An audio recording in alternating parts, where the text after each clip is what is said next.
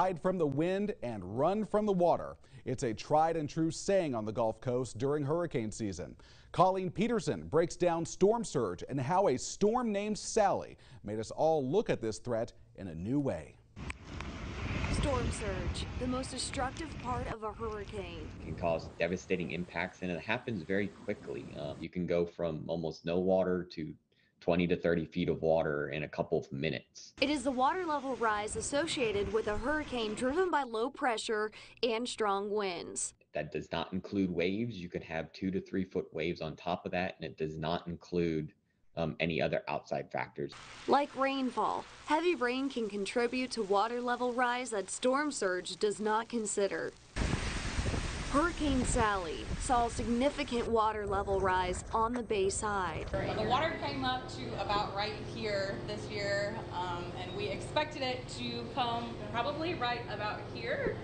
And so it was definitely a surprise walking in. Sammy is a manager at Gulf Shore Seafood. Hurricane Sally to her was unforgettable. Lost, pretty much everything in our kitchen, everything out here.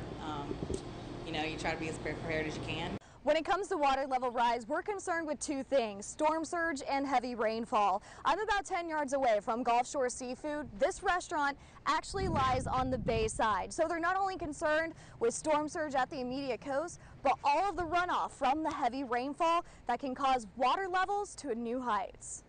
You might not think, hey, storm surge isn't that big of an issue, but it's almost like you're getting river flooding and storm surge on top of each other. Which leaves residents and business owners that live right on the bay surprised. Not at all, not a single bit.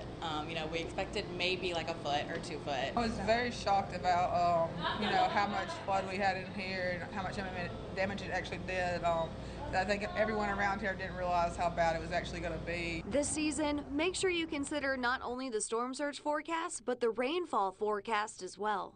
Reporting in Gulf Shore's meteorologist Colleen Peterson, WKRG News 5.